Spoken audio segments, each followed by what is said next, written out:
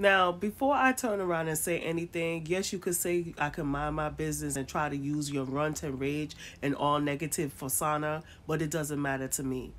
I am sick and tired of seeing you hairstylists and even people that are not hairstylists coming on this platform, and I'm referring to this app and any type of social media app, and just act all ratchet and mean and disrespectful. Now, I don't know the whole entire story. Regardless if the woman was trying to put a hustle on you or she said something off topic or whatever the situation is, do you think that this is right for you to turn around and take a scissor and cut up the lady's hair? Do you think it's right?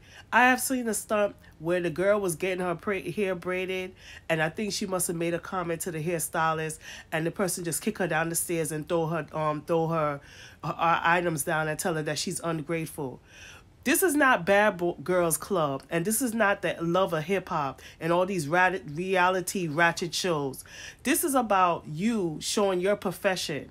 Now, as a hairstylist myself, I may not display my type of quality of work because I don't need to display that. Because years ago, before we had social media, we always, made sure we did the quality of work and did what was worth. Now, this is an art. This is a profession. Yes, you may stand 8 hours a day doing hair and you want people to take you seriously. But how are people going to take you seriously when you come on live and you do something like this? Either to a friend, a family member, or someone that is a customer.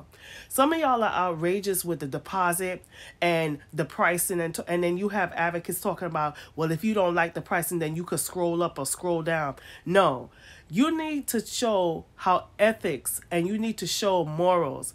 When you look at some of the look at some of the people that's in other communities displaying hairstyling, whether it's coloring, extension, or whatever, they show professionalism.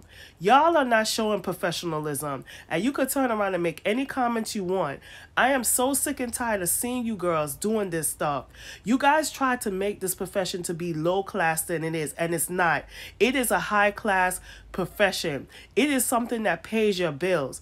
Now, if anybody's seen this type of displayment or any type of displayment that's all this ratchet skits and stuff that's happening on social media, we need to make something to do about it, because this is ridiculous.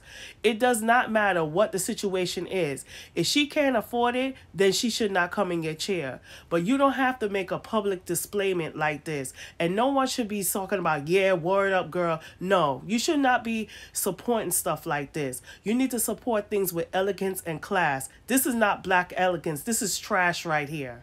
And I'm saying this from a fellow cosmetologist to you.